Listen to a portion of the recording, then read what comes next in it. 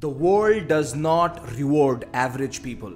The world only rewards confident people. If you are a leader and if you really want to create unbreakable confidence, you must abide by the 7 laws of unbreakable confidence. Tip number 1 is, remember, confidence comes from purpose. Purpose. I often tell people that a man without a mission is not a man, it's a boy. A woman without a mission is not a woman, it's a girl. So you need to have the right purpose in your life. I'm not talking about the purpose that you tell other people about, but the real purpose that you have, the reason that you're born for, the reason that you're moving toward. Whether you are a leader for your family, a leader for a company, and you run an organization, what's your purpose? What is your why that actually gives you that juice every single morning when you wake up? That's tip number 1. Tip number 2, remember, confidence comes from evidence. That's right, confidence comes from evidence.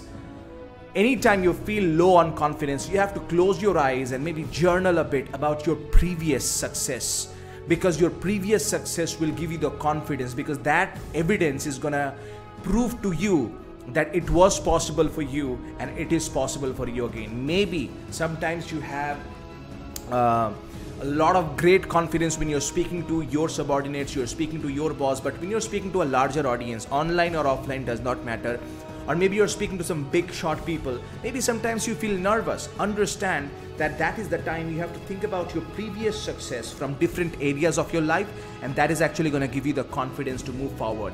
Number 3, remember, confidence comes from completion. I often tell people, anybody can actually take an initiative, but very few people do a finitiative.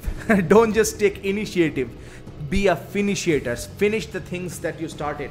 In my coaching program, in different programs that I have, I often hear from people that they tell me, these leaders, these CEOs, vice presidents, C-level executive people, entrepreneurs, teachers, speakers, high-level people, they tell me, Bishal, one problem that I often face is, I'm good at starting a new habit, a new ritual, a new process, but sometimes I feel I'm not consistent enough to really carry forward. And maybe it has happened to you. I don't know about you, but maybe you have started doing something. Maybe you started practicing public speaking. Maybe you started waking up early. Maybe you started, reading a book. Maybe you started a new habit of hanging out with the right elite level leaders, but then you fall off. It's almost like ice cream. You take it out from the fridge, it's ice, but if you keep it in the sun for a long time, what's going to happen is it's going to melt and it will become water, colorful water, very, very soon. You don't want to be a colorful water. You want to be ice, because ice cream has the value. And for that, you have to stay in the refrigerator. So remember to finish the things that you started. Anything that you start today, finish it. Tip number 4 is, confidence comes from I will figure it out attitude. Look, you are a high profile leader. You're a highly qualified professional. You are not going to know everything in the world when you start something, right? I remember when I started out in different projects, many times I did not have all the information ready, because most people just wait for the perfect time. There is no perfect time. So I always have this I'll figure it out attitude, and that's how I went from middle class to being a multi-millionaire. And not just me, all the people that I coach and mentor. I've taken one client who was making 25 lakhs rupees a year when he came to me. Right now he's making 2.7 crore rupees a month as an entrepreneur, because we actually worked on his mindset, worked on his speaking skills, his networking, his connection, his body language, but more importantly, he started to finish the things. Remember, and he always has this I'll figure it out attitude. Tip number 5 is, remember, confidence comes from repetition. Repetition, repetition, repetition. You did not learn how to cycle just by taking this bicycle out just for one ride. No, you did it over and over again, over and over again. After delivering over 7,000 presentations, there is no problem that can knock me out. And that is the attitude that I want you to take. I want you to take the attitude of Rahul Dravid, like the wall attitude, that no matter what happens, you are going to stay there and you're going to repeat the process, repeat the process. See, average speaker will practice until they get something right, but a world-class speaker will practice until they cannot get it wrong. That is the difference. Tip number 6 is, remember, confidence comes from service-based mindset. You need to have the right mindset to serve people. If you go onto an auditorium, if you go onto the boardroom, if you go onto the stakeholders or clients or leaders, or you're doing a virtual presentations, and if your mindset is, I will show them that I'm the real deal, I will show them that I'm the best person in the room, I'm very sorry to reveal to you that you are actually going to lose the presentation. You might win a short-term respect, but that's not going to connect with people. You don't want to show people, you want to serve people. So whether you're giving virtual presentation, face to face, you're a leader, you are speaking to your leader, your clients, your stakeholders, or you're closing $1 million deals as a senior leader, understand that come from a service mindset, because it's hard to be nervous when your heart is on service. And tip number 7 is, remember, confidence comes from the right self-talk. That's right.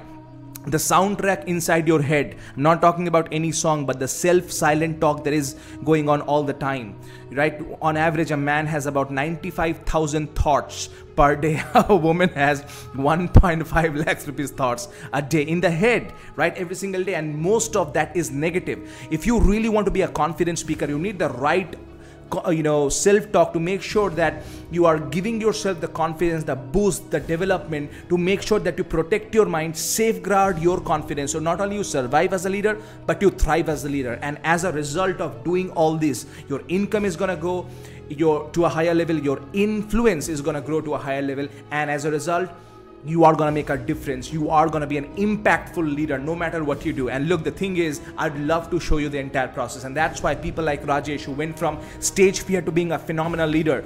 That's why people like Dr. Shiv, who came to me with a lot of confidence issues, but now he addresses thousands of people as a result of actually learning the process. People like Anish, who did not know how to communicate, but now he's actually moving forward in his career in Cisco. That's why people like Raj Lakshmi, who did not know how to use the body language to influence people, to now she's actually meeting the top level big shots people in her career and actually making 3 times more money as a leader. And that's the reason I want to make the same opportunity available to you. If you want me to personally mentor you, so that you no more have to face stage fear, so that you no more have to face average confidence, so that you no more have to have average level of executive presence, and instead, if you really want to have the confidence, the body language, the persuasion, the brevity to make sure that any room you enter, people say, "Arey wah, this is a world-class speaker." If you want to speak in such a manner that people say, "My goodness, this is the best speaker, best leader that I have ever seen." If you want to speak in such a manner that you become everybody's favorite leader, and if you want to do that without any theory, without any fluff, without any quote-unquote, theoretical techniques, if you really want me to practically show you, call this number that you see on the screen and tell one of my team members that I want Bishal Sarkar to mentor me. What is the process? I'm committed. Look, it is not for everybody. Only if you're a leader and you want to be a power player leader with confidence, brevity, power to create unshakable difference every single time, because your life is going to end one day, maybe 10 years from, maybe 20 years from now, maybe 30 years from now. The question is not whether you will die. The question is how you're going to live the rest of your life right now. So if you really take the right action right now, and if you have the right mentor, you can be a powerful leader. And I'm telling you right now, this is the time for you to step up, take the call, make the call, and enroll today, and we're going to change your life. Remember, public speaking is not about perfection. It's all about connection. Take care.